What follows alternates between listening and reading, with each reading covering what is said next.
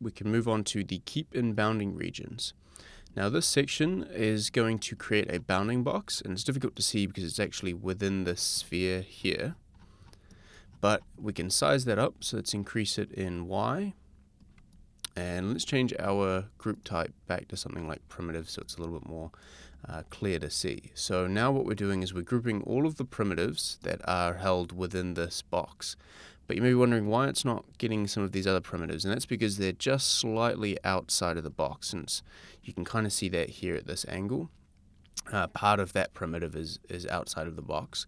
But what if we want to keep those primitives as well? Well, we have this include partially contained entities, so when we tick that on, it's going to include everything, even if just slight sections of it are within that box as well. So we can also change our bounding type to a sphere, and this again has the same effect. We can include partial or fully contained entities. And we have our abilities to size our sphere or box, and also to move the center of our sphere and box as well in all three axes. So coming back to our bounding type, we can also see we have a bounding object, and now that's going to throw another error, and that's because it's requiring a bounding object to be placed into the second input. So let's go ahead and put a box down, and we'll plug that in.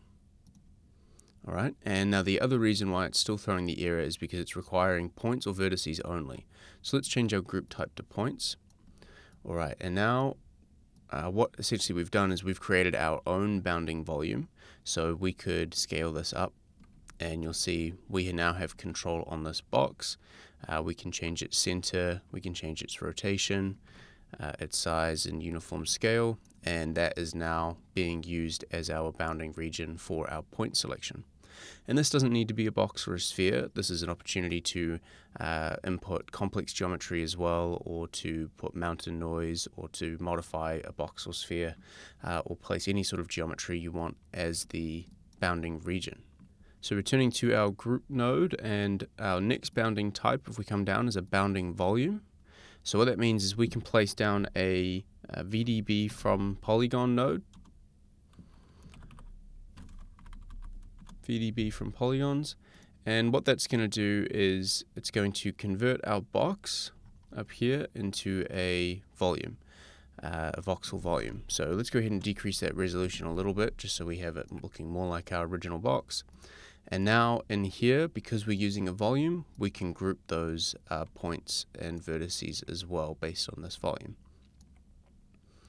Now it doesn't just have to be a VDB volume, we could also use a fog volume. So if I place down an ISO offset, and we plug that in as well, now you'll see we have our fog, and we can increase those divisions again to get it looking more like our original box.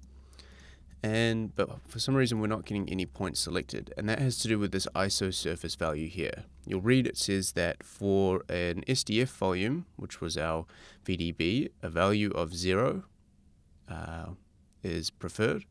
However, for a fog volume, a value of 0.5, and invert volumes for best result.